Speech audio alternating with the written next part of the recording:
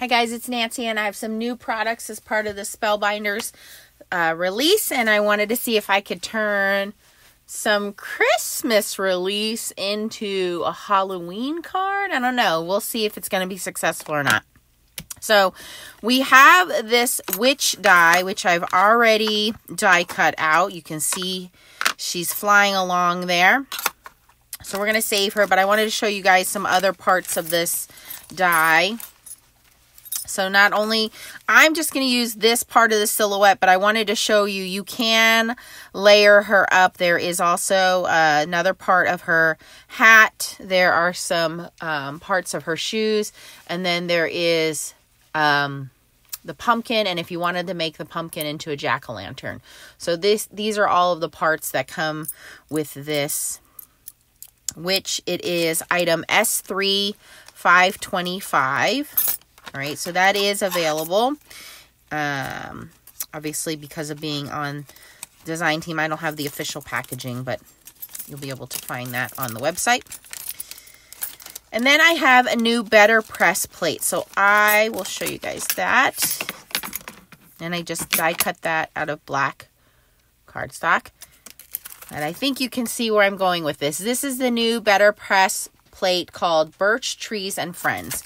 And it comes with birch tree backgrounds, this cute little fawn, and some birds. So obviously it was designed to make a nice woodlands scene. You have the registration plates, and the registration plates allow you to line up different layers so you can make a very wooded scene if you wanted a lot of trees or just a few trees and do different colors. And then you have, these are dies. So these are the betterpress plates, and again, you can foil these or ink them. These are dies. So dies are always this copper color. They cut out. Betterpress plates are this silver color, and these press with ink or foil. Okay, cut, ink, or foil. Okay, so these will cut out the fawn or the birds. So we are going to be doing the betterpress with them, and then this is your guide or template. But for first thing is we need to make a background. So I have my Lisa Horton Interference Inks, and this is Sweet Treat, which is a shimmer ink, and it starts on yellow, or it will switch to pink if you're in dark color ink. And then we have this kind of Galaxy Dream, which is a navy, and we'll switch to a purpley color.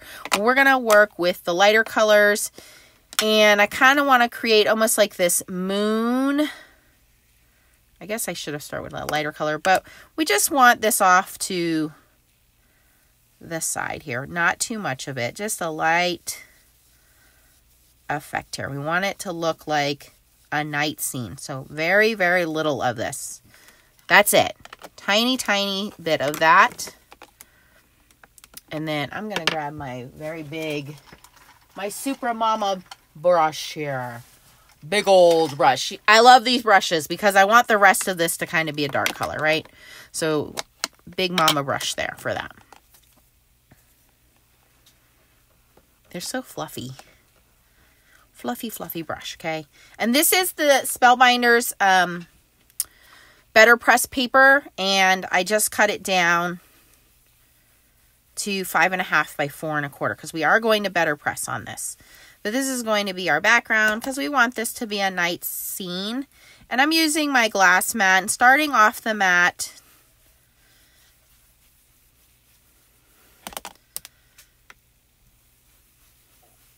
And we're going to darken this to be our night scene.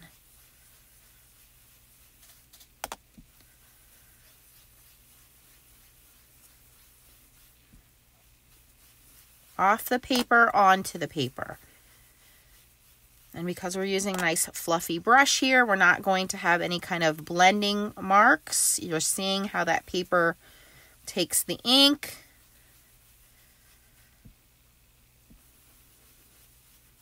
Giving us that nice dark forest look.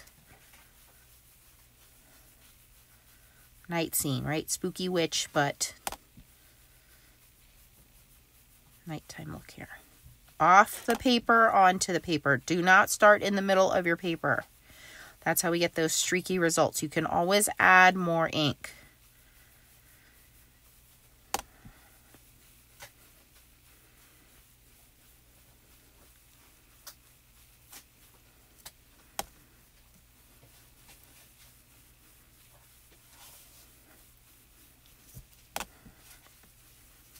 And I'm just going from the edges into the center.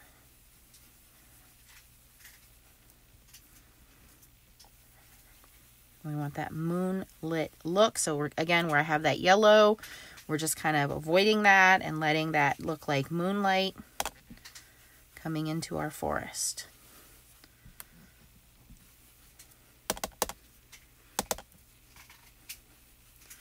And this is a pigment ink, so it does, you know, it's kind of tacky, which is fine.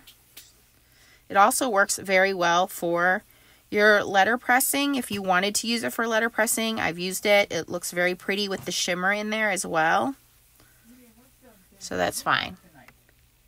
All right, there's our background. So now we're done with that. Just going to wipe the desk down here, and we're going to get our letterpress out. Okay, guys. I also wanted to share with you that I ordered these from scrapbook.com. These are the larger sticky grid sheets. I'll link these down below for you too. It's item 664927, but I'll link the scrapbook.com link. But these are larger, and you can see they're gridded.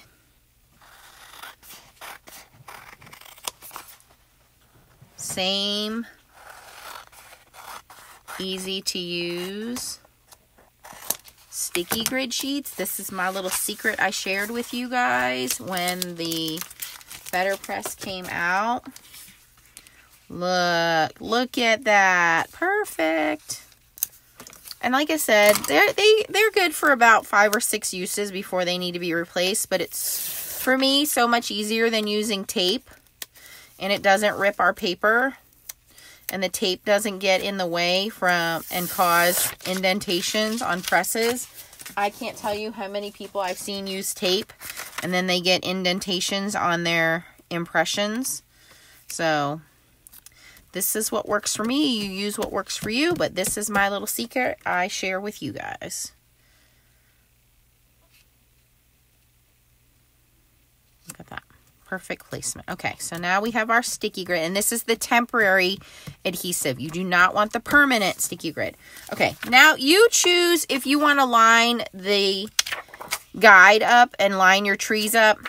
I'm not going to do that. We're just making our own little forest of trees here.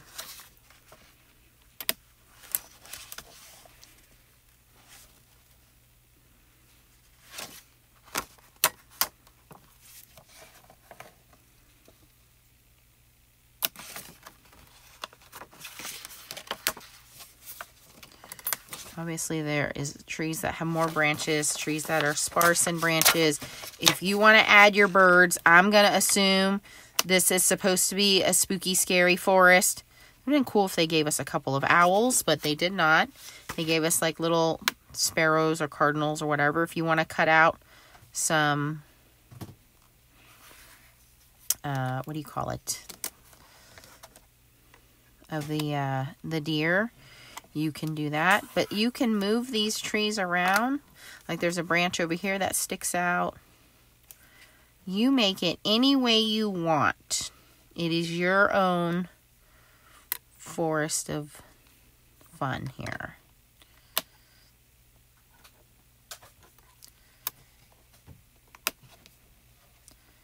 All right, so this is going to be my little forest.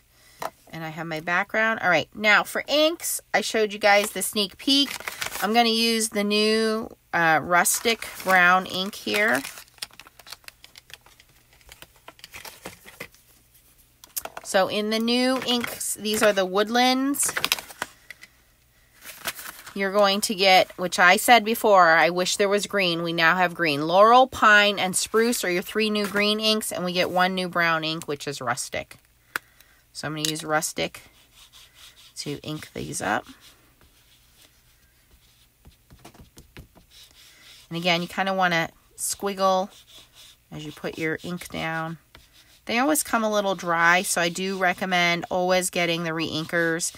And new inks tend to sell out pretty quickly, so get your re-inkers. Because these are tiny little ink pads, which have an advantage. 1, they're easy to hold. 2, you don't get as much of the inking on the outsides as you do with bigger ink pads. And 3, like I said, they dry out pretty quickly because of the formulation of this ink.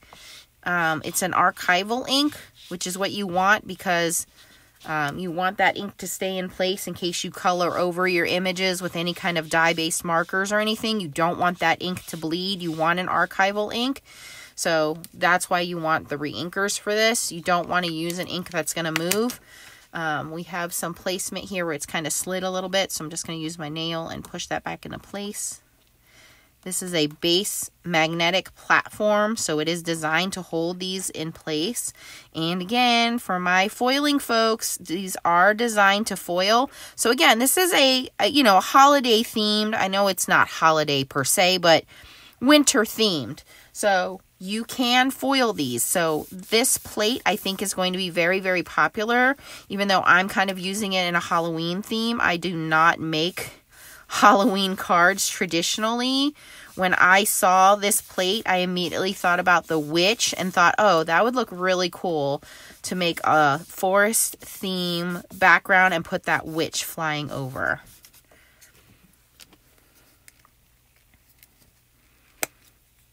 And they do kind of, the lids do kind of lock in place. As you can see there, I kind of had to get that open. And you do have some working time. It's not like this ink dries. You have some working time to get in there and clean your mess up. It's not drying like, oh no, I need to hurry up and get that done. You have a little bit of time here. Clean up your plate a little bit. All right. Now let's run this through.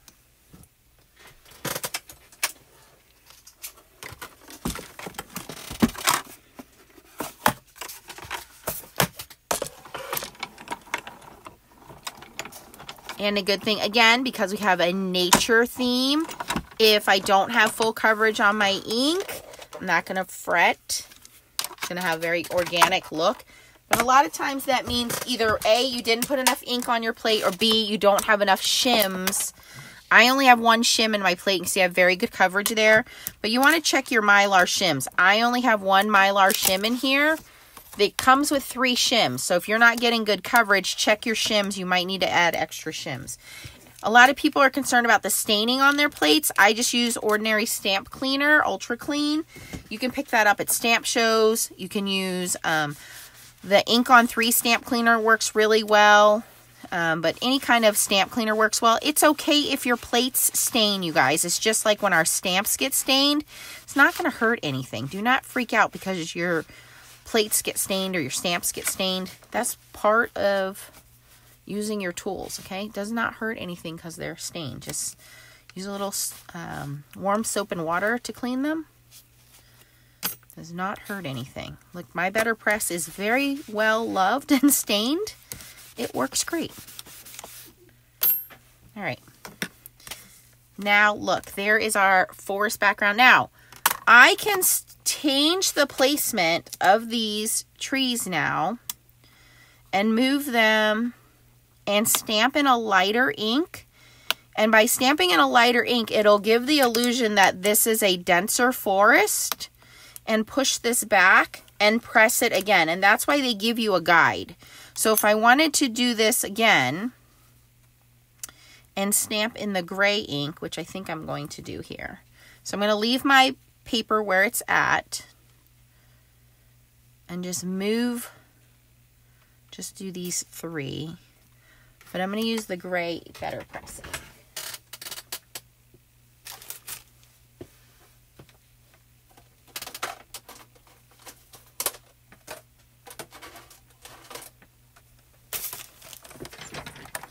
So we have Thunder. It's an interesting name, Thunder. So we're going to use that. And I'm just going to go very light with this ink. I'm not going to go too heavy with this.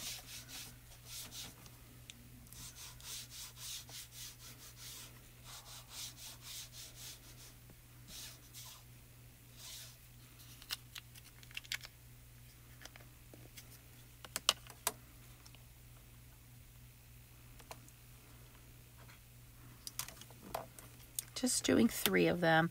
Left my paper on the betterpress pad.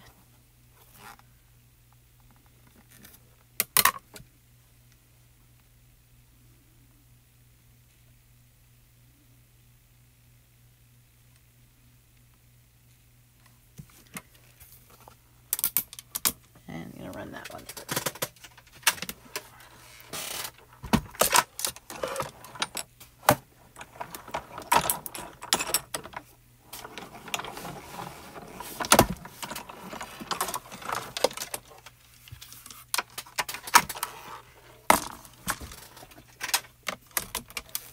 All right, so you can see kind of the gray filled in. Oh, that one did right on top of that one. But you get the idea there. I probably should have moved that one to there, but it's okay at this point. But you get the idea. You can see how that gray fills that in.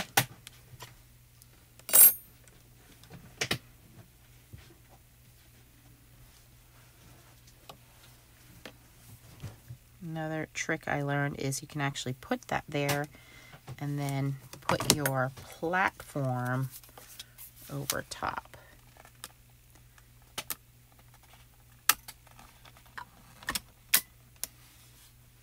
Where you want it. Press down and then put your plate, because I have not inked it yet. And that would be where I want it. And now ink it.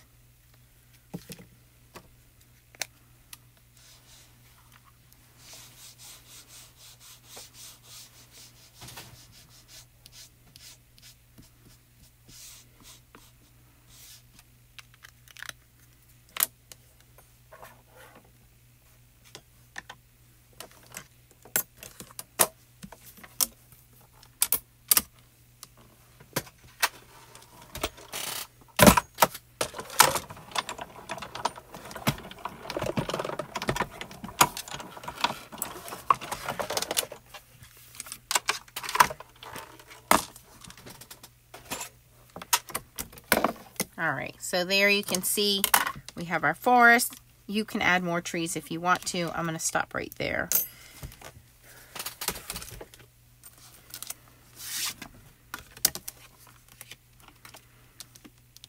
But there you can see how we just inked our background. Again, using Spellbinders Betterpress paper. This is the 118-pound standard Betterpress paper. I cut it down from the full size 8.5 by 11 to 5.5 by 4 1/4, using the Lisa Horton Interference Inks in Galaxy Dream and Sweet Treat,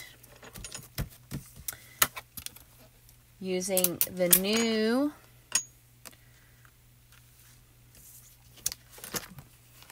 Birch Trees and Friends, just using the birch trees. And then using the new witch, we're going to apply her. And now we're just going to attach it to a card front.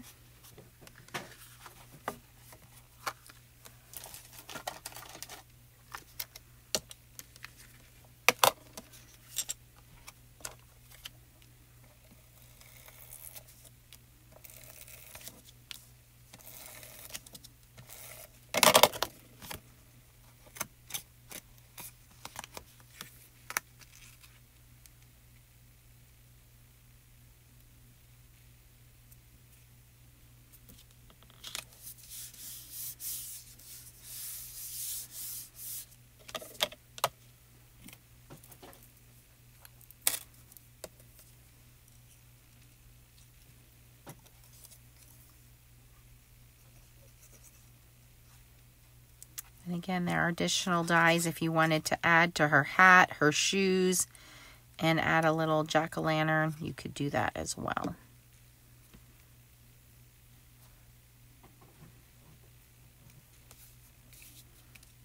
There we go. Very simple, easy to do. Turned what would be, again, I think it's supposed to be a holiday-themed card into a Halloween card. Let me know what you think down in the comments. Adding what would be, again, what should be a Christmas card into a Halloween card. All of these items can be found in the Spellbinders shop. If you have any questions, put it down in the comments. I will answer them for you. Check out the new Betterpress inks as well. have the Spellbinders link for you down below in the description. If you had fun watching me make this, don't forget the thumbs up. Would love to have you as a subscriber on my channel as well. Thanks for watching, guys, and I'll catch you on the next video. Bye-bye.